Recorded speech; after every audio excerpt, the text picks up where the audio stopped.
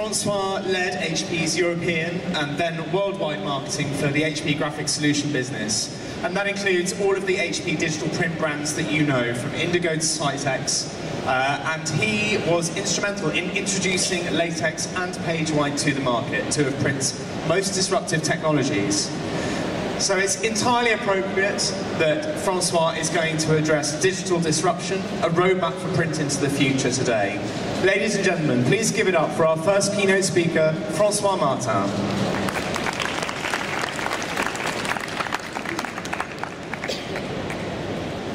So thank you, James, and good to be here in the Midlands. So good afternoon to all of you. So as James said, I mean, I started in printing when I was very small. My parents, they had a news stand and office supplies and bookstore. So I was being surrounded by paper all my life. And then I started to work on digital printing for office printing. And then 12 years ago, I came with the first HP Indigo 5000. What I call the first robust digital printer. And then the last 12 years, I have seen the growth of digital. And today I would like to do a presentation in two parts. What we know, what we should all agree on, and then what we should look at to make sure that digital has a sustainable and profitable future. And then at the end of my presentation, feel free to ask all kinds of questions. So before we start, when I started 12 years ago, I engaged with very few influencers, and one of them was from the UK, and because we are today in the UK, I would like to dedicate my presentation to Sophie Matthews-Paul. She was one of the very first one I met. She gave me a lot of advices. She spent quality time with myself. Today she's not attending IPEX because she's very sick. We are all missing her, and I would like really to say thank you for all what she did for me and all what she did for the industry. And she was, if you don't know her, she was also a fantastic photographer. So thank you, Sophie. So now, what did happen in the printing industry? What are the facts? And then the second part of my presentation will be more recommendations. And then James asked me to make some predictions. So I have 3 predictions. It is worth £1, but I will make them. I stick to what I have been told to say. So before we start, and it has been mentioned a little bit this morning, we need to see printing like a coin with 2 sides. On the left, you have, for printers, print, it is about putting ink on a substrate in an accurate and repeatable way. This is what printers do all the time, and they do it very well. But print for brands, this is communication. They don't really care how it's done. They just want to sell more of what they sell, or to sell it more expensive. So this is very important to keep that in mind, because this is really driving the evolution of the printing industry. And the one driving the evolution of the printing industry, we all believe they are here, but in fact, they are the brands. And let me show you why. The brands, they are here, and they buy print. They are the only one to really put money on the table, and they buy print to grow their business. If they could not buy print, they will. But for most of them, print is very effective, specifically in packaging. The print service providers, the converters, the ones that are attending IPEX today, for most of them, the majority, print, they just do what brands are asking them to do. Some of them are doing some consultancy, and this is good, but most of them, they just take orders. Agencies, advertising agencies, creative designers, they are the one also doing what their clients are asking them. Can you think about a new advertising campaign? Can you create a new packaging? Can you create a direct mail that will have a very good response rate? And then they are thinking on what to do, but they are not really making the final decisions. And then I worked for HP, but it could be all the companies in the printing industry. The manufacturers, they are inventing new technologies to help the printers do faster and better what they have to do. But they are mainly looking at technology. So that's the landscape that we know, and we need to agree on the operating model because it has big consequences for the future. So now if we look at the industry, print, it's not a monolithic one single segment. If you simplify what the printing market is about, you have industrial printing on 3D, large format printing, packaging, and commercial printing. So if we summarize quickly what's happening, I have been looking at it very carefully the last 12 years. Okay, it could be 25, but I did it 12, when digital was on the rise. So industrial printing, this is emerging, and this is a lot of promises, specifically with 3D printing. But this is something to come. It will materialize in the 5 to 10 years to come, not that short term. But this is extremely interesting, and it will take us in areas that we are not even expecting today. If we look now at large format printing is a very mature market. It became digital already years ago. It's very mature, and it is moving big time to decoration. So if some of you are in large format, your future will take you into decoration. All kind of decoration, retail, customer experience, and so on. But that business, you will learn a little bit from the presentation on the few things you should be doing, because you still have areas to improve your business if you're in large format. If you're in packaging, the situation is extremely interesting because the entire market is growing, packaging is printed, and it's not going to disappear. You will not get your cornflakes by a drone on your table in the morning. That will not happen. So what is happening in packaging, it is moving to digital. Today, digital penetration in packaging is extremely low, but it's going to accelerate big time in the coming 2-3 years. And when I say accelerate, it will be a very fast acceleration. And then commercial printing. This is probably the majority of the ones visiting IPEX. So commercial printing, the transition analog to digital is already behind a little bit. Things are settling down. The market is further consolidating. The amount of pages went down dramatically. Now it's much better. It's flattening. And it's all about automation. And then you will see the recommendation I'm doing after. So that's the global trends, and it's not something we should debate forever. We need now to understand, okay, knowing that, if I am in the printing business, what do I do? So first of all, some years ago, I remember 5-6 years ago, all of us, I mean, not all of us, but we were very much scared, oh, printing is going to disappear. Printing will die. A lot of people, it was presented this morning. There was a great presentation about that. But this is few things I found. If you know that website, 2 sites, it's a very interesting website, and you see things like we are in the UK, 72% of the people reading books say it's much better when it is printed than when it is on a Kindle. Absolutely correct. 78% don't pay attention to online ads. So don't worry, print, it will not disappear. It is like radio. When TV came, everyone said, oh, radio is dead. Come on, radio is extremely popular, and TV has not replaced radio. When internet came, people said, TV is dead. Come on, TV is extremely healthy. So things don't disappear. Sometimes they do, but most of the time it is piling up, and print has a great future if you do it right. And the best friend of print, it has been Mr. Benny Landa in 1993, when he said a very famous sentence, everything that becomes digital will become digital, and print is not an exception. So digital printing is giving a bright future to print overall.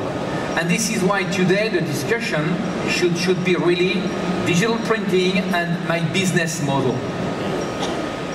So if you look at the offering, I make it fairly short so that you can have time for questions, but also we will look at more the recommendations. If you look today at the offering coming, it's not all available, but it is coming.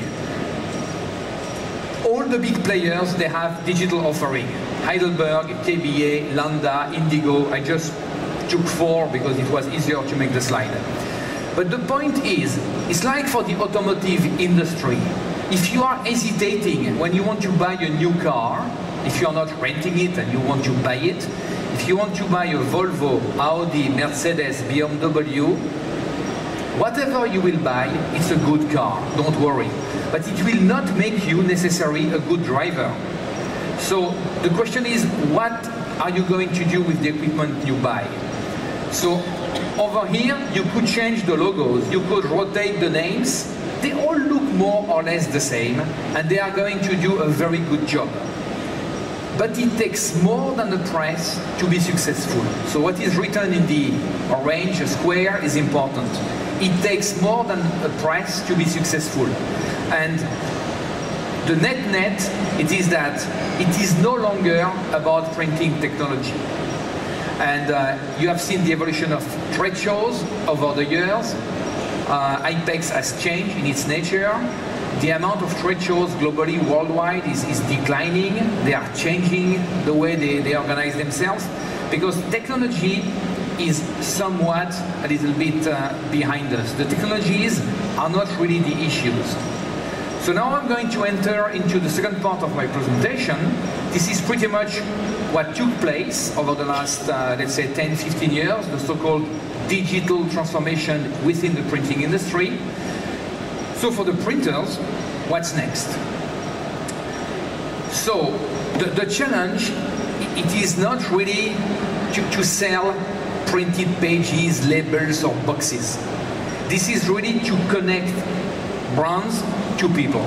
This is what all the ones putting money on the table want to do. Even if you are a small bakery in the village, if you are doing all kind of products in the Midlands, you're not a global player like Nestle, Pepsi, and all the PMG and L'Oreal. You're not the big brands. You are small brands.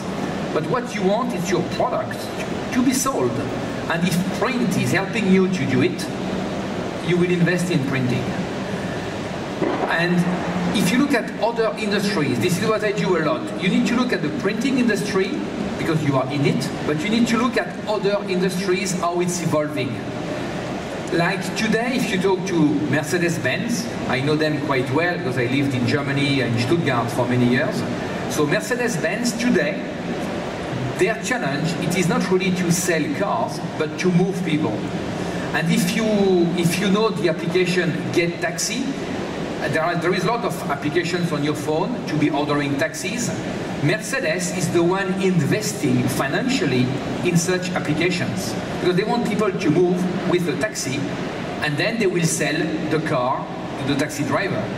So this is really happening in the automotive industry. For trucks, I worked some years in Michelin, the tire company, and it's not about selling trucks anymore, it's moving goods. So for the printing industry, this is the same challenge. It is really to understand with their clients what has to be done. And then the clients, they can be small, they can be big. What do they want? Everything is written on one page. All the brands I have been talking to in the last, let's say, 10 years, I talked to a lot of companies. Small, big, medium, from all over the world.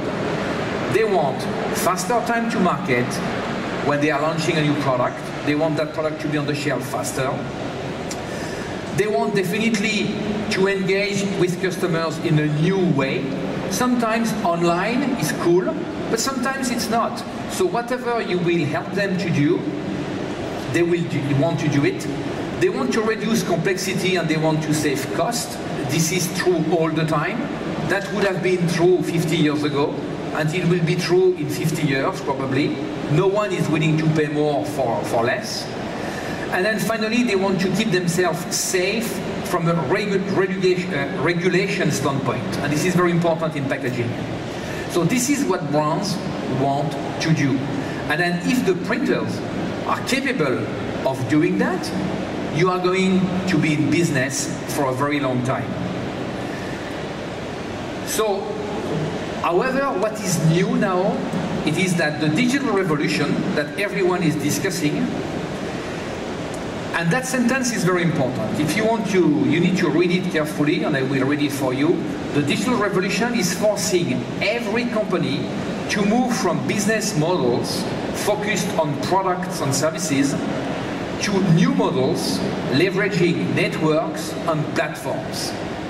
And if you take 1 minute and you are thinking, okay, for the printing industry, I don't understand yet what it means, but he will tell me.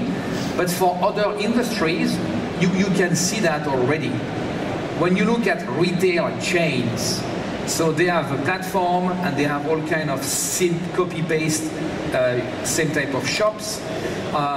If you have applications on your mobile phone to do carpool sharing, like BlaBlaCar in France, very popular, millions of users, it's a platform on the phone. Then Amazon is a fantastic platform. It has been extremely successful. So when you start looking at other industries, then you say, oh yeah, what does it mean for the printing industry? So before to jump to the printing industry, let's look at what's happening in the transportation industry. When you are driving on the motorway, on the left or on the right, it doesn't matter, you see a lot of trucks. And how is the truck industry organized?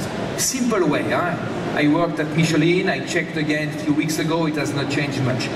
Small and big companies. On the left, logistic, everything is logistic. On the right is the fleets, the so-called truck fleets. You have the big trucks, fleets, 1,000 trucks, 500 trucks, 100 trucks. And logistic, this is monster companies. They are the one extremely good in moving goods all over the world. From Singapore to London, from London to Edinburgh. And they are the one moving goods all over the world. And they have contact with the big clients. Some of them have fleets, but they don't have to. And then these guys here, they are getting orders, move the goods from A to B, from the logistical guys. So, business-wise, how is it distributed? And this is very interesting.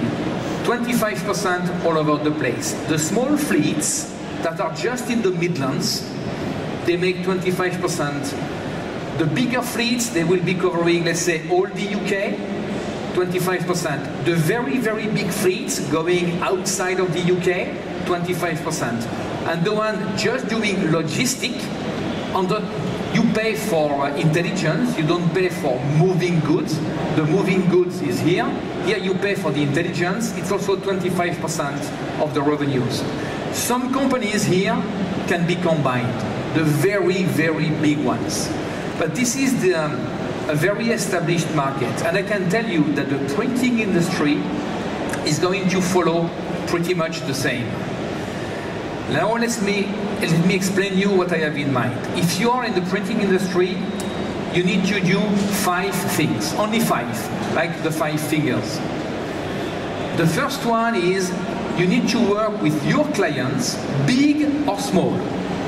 Because I'm not only talking about the big giants like the Nestle and the Pepsi and all these guys. I'm also talking about the shops around the corner that you are dealing with on the day-to-day, the SMBs, as we say in English, small and medium-sized companies.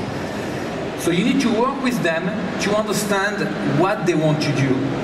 And you should not be only taking orders, stupidly.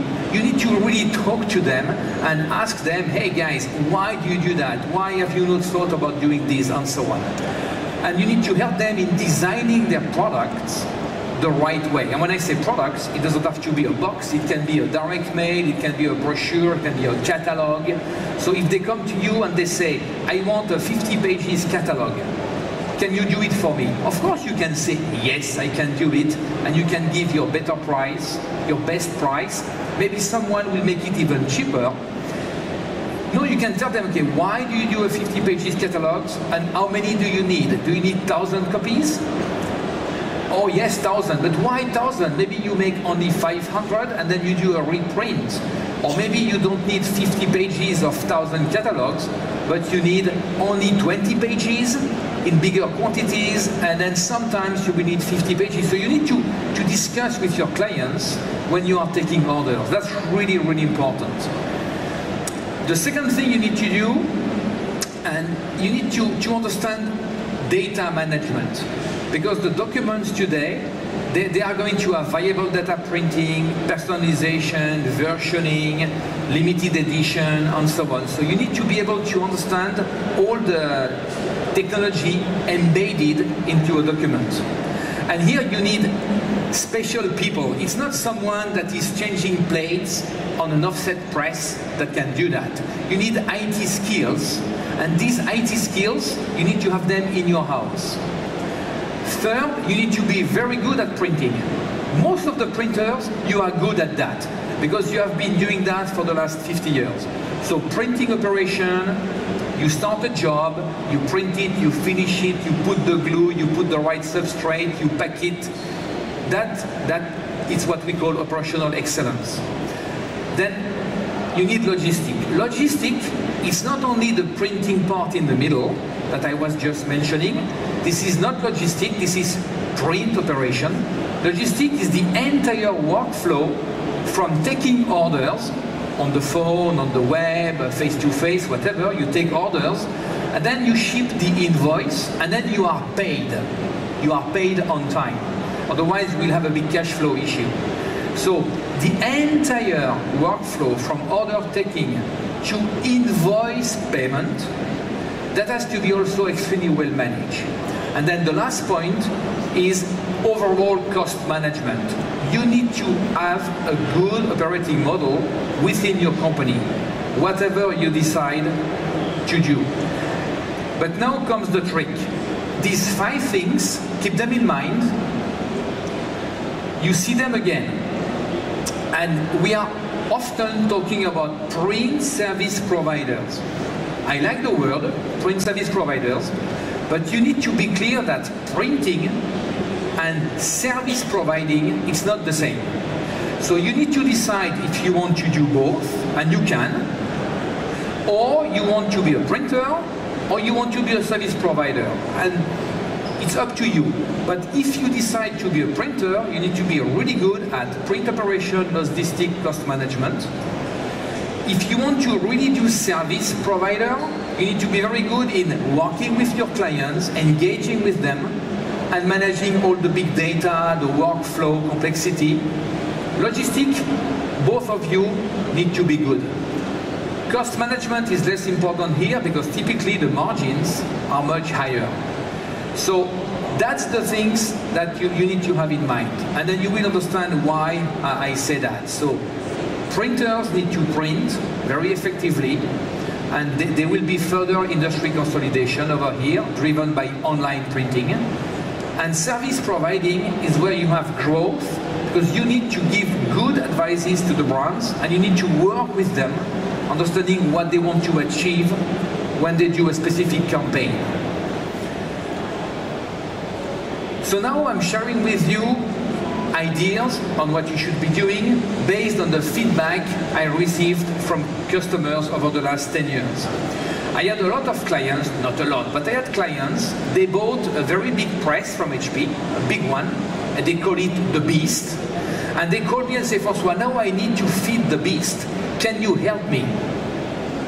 Okay, I don't say no, but I don't say yes either, because hey, if you bought a press that is much bigger than what you need, it's not my problem, huh? You should have taken a smaller one. And now I'm telling them, I can help you to tame the beast. Not to feed the beast, but you need to be taming the beast. And you need to create printing platforms. And this is really important. You need to mutualize your printer equipment with colleagues. You need to build through IT competencies, I will come to that, and you need to operate 24/7. So what does it mean? You need to, if you have printers that are doing more or less the same as you don't need to own your equipment. You can have the equipment shared between 2 or 3 printers. You are all in the same area. If you are looking at presses, they are all becoming much more productive, much faster. And if you are only using your press 8 hours a day or 6 hours a day, it's not a good investment. Same for finishing equipment. If you have some kind of Scodix, Icon type of finishing, Horizon, whatever, Unkeler and so on, these machines are very productive. Some of them are costly. And if you're not using them at least 20 hours a day, it's a waste. So you need to mutualize hardware equipment between printers, and that will generate good savings. And then in terms of IT knowledge, IT is becoming very critical, specifically with the rise of digital printing. If I see an advertisement in newspaper or on the web, Smith Printing is hiring an IT specialist. Do you believe that IT guys, 30 years old, will apply to such a job? No way. Because the word printing, it's not attractive. My goodness, I will work in a printing company, I will be the only one understanding IT, I will be surrounded by guys moving paper, changing plates, mixing ink.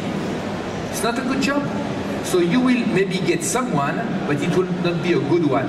So if you are combining forces with neighborhood printers, then you can attract people in a better way, because you will not be one guy lost in a printer company. You could be one IT guy with 3 or 4 colleagues doing the same.